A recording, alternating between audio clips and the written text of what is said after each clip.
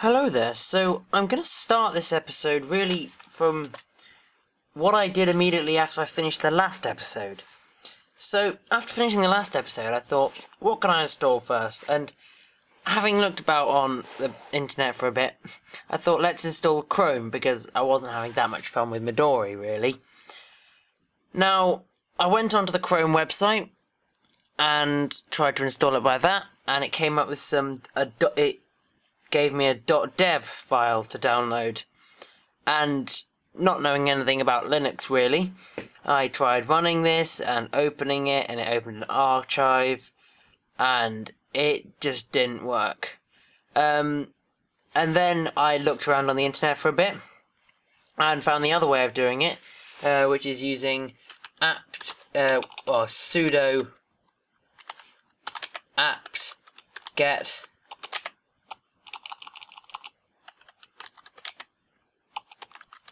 install and then Chromium browser, like so. So I'll just let it run through this, and then I'll get back to you after the end of this.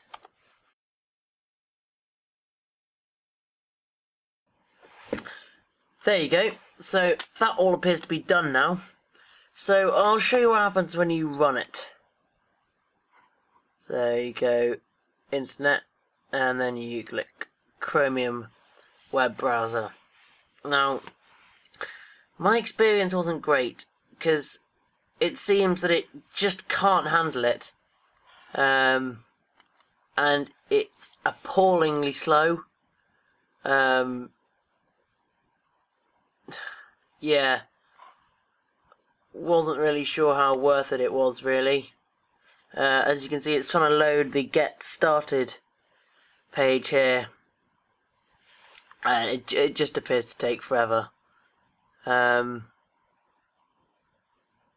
So personal choice really, not sure how worth it is. Obviously it kind of works, still a bit slow. It's nice to have the Chrome functionality, the look of Chrome. You can still sign in with your Chrome account, so you can use it for that, but I didn't find it that good really, so I might use it, but I think I'm going to mainly stick to Midori since it seems to be a bit more reliable, and I've had several crashes with Chrome already, so I don't think it's that worth it. So I hope you can read what's on the terminal now. I've made the font bigger because I know last time it was tiny and it was a bit pointless really. So I'll just open up a fresh terminal. And well, the next thing I worked on after that was some physical computing. So if you have a look at the little setup I've got down here, currently it's just got some resistors in, but I'll take these ones out. So currently it only has these three resistors in here. Now these three resistors are of the orange, brown, gold pattern. It's what came with my kit over here. Now using kind of hashing together some sample code, I did manage to get something working, so I'll just try and kind of recreate what that was that I got working, and I'll show you getting it working in a second.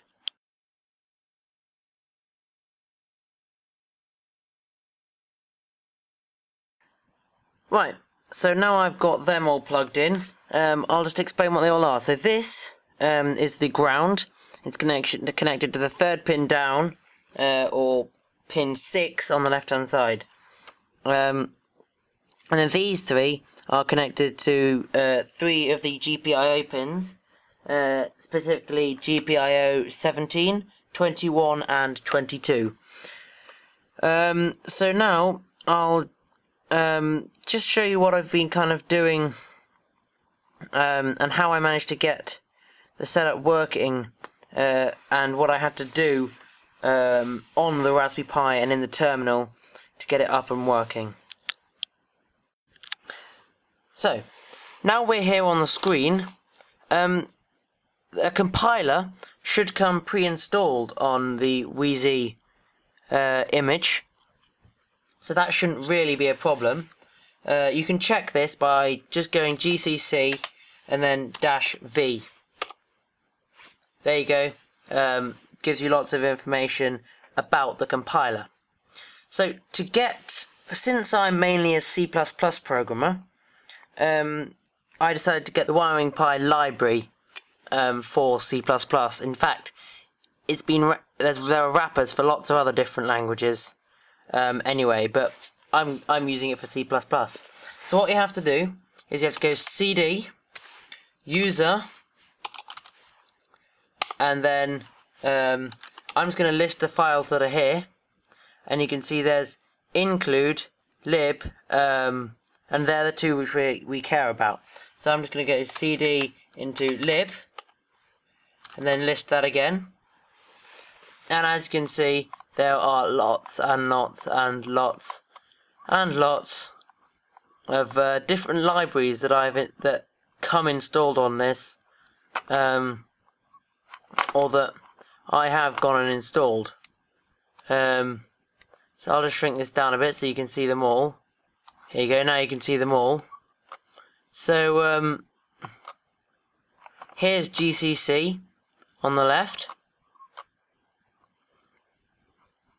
And in fact there are loads and loads of different libraries here. So these are important because it means these are what the compiler uses when we include a library in our C files. So I'll just go up again and list them again. So then if we go into cd include and list of files there, we can see once again there are a lot of files and folders. Now these are the header files that you include in your C++ programs as well. So I'll just go back out of that. Oh.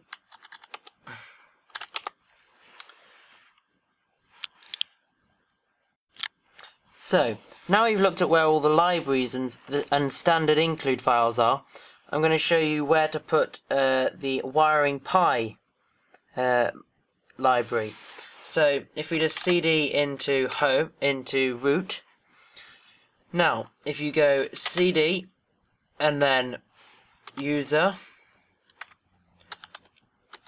local,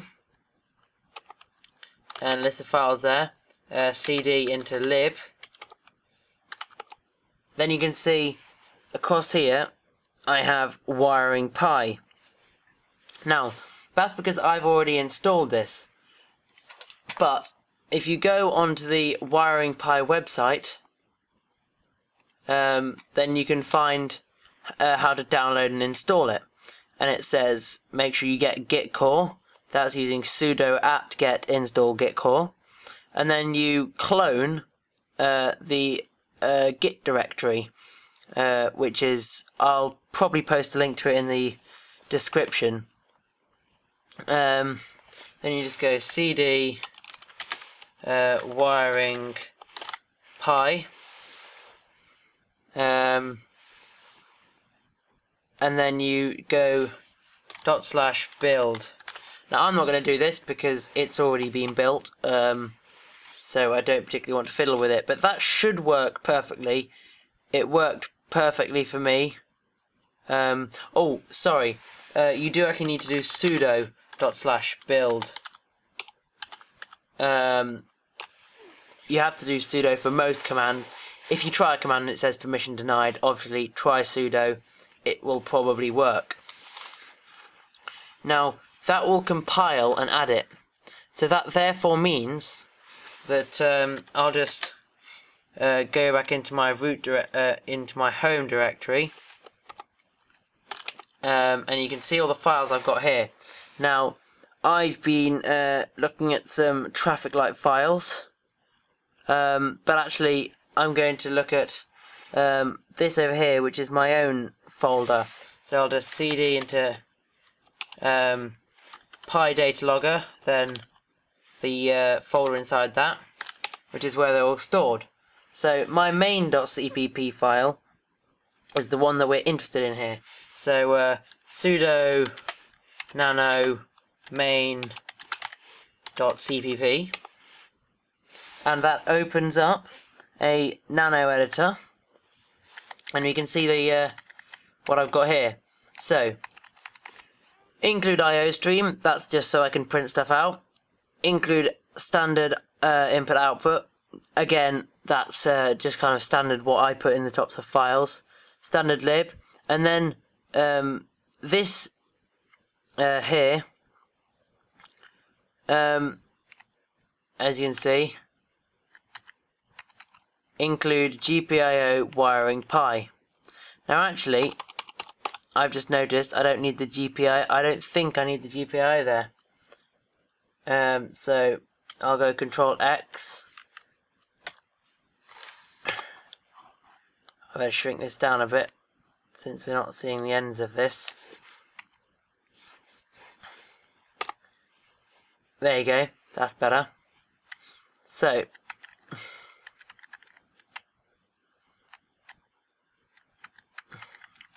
now that just prints out test GPIO test program.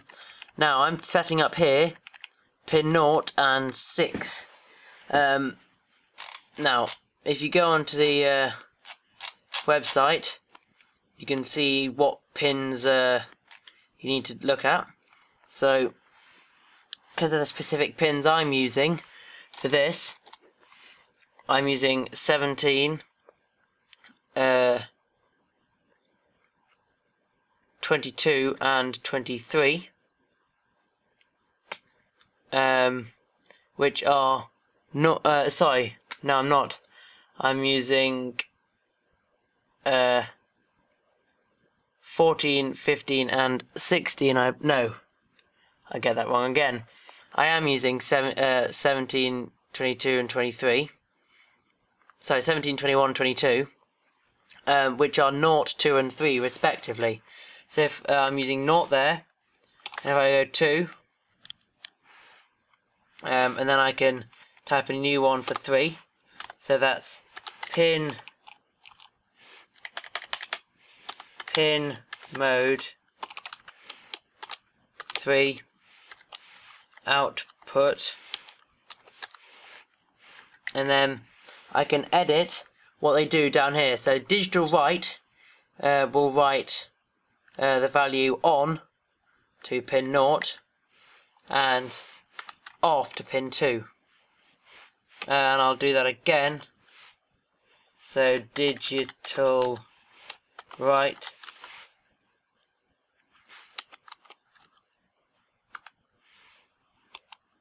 three 0. Then there's a very short delay, and I can do the same again, but this time I'll turn the initial one off, and I don't need to do anything to the last one because it's already off. And then I'll do it again, so digital write, and I'll set 2 to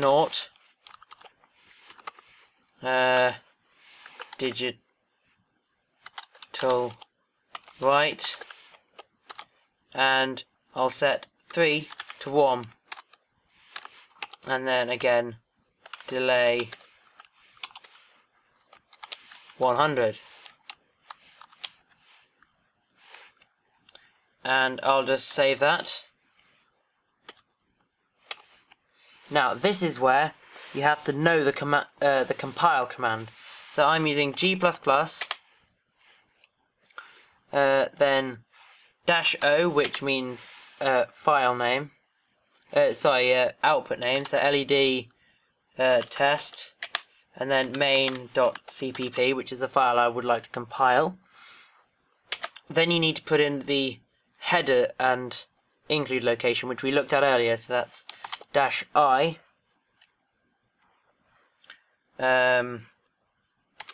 user include, and then -l user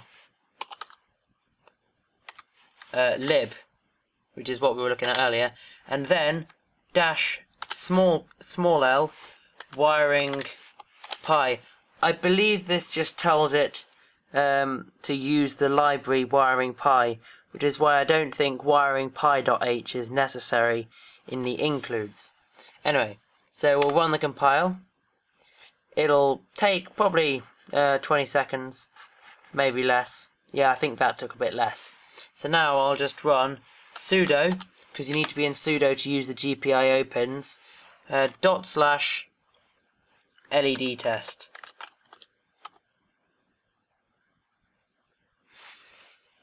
Now I'll just run that again and show you it down here. So as you can see, nothing happened.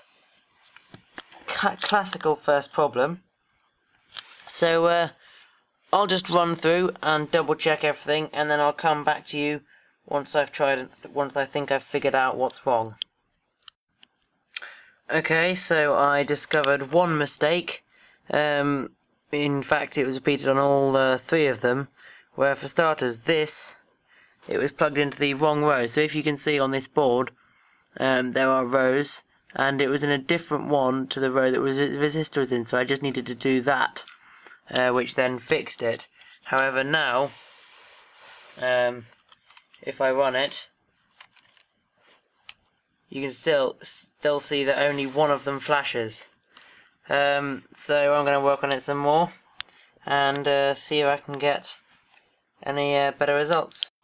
Okay, so sadly I have to tell you it was actually that problem for all of them, except for the other ones it was along the LEDs. They were a row out again. So I'd recommend, and I'll probably recommend to myself, to make sure that I get it in the right section. Okay, so now I'll just run the program.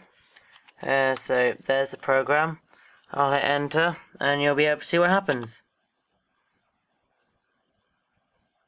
There you go. So loops through 10 times on that, and that's about all I've got for the moment.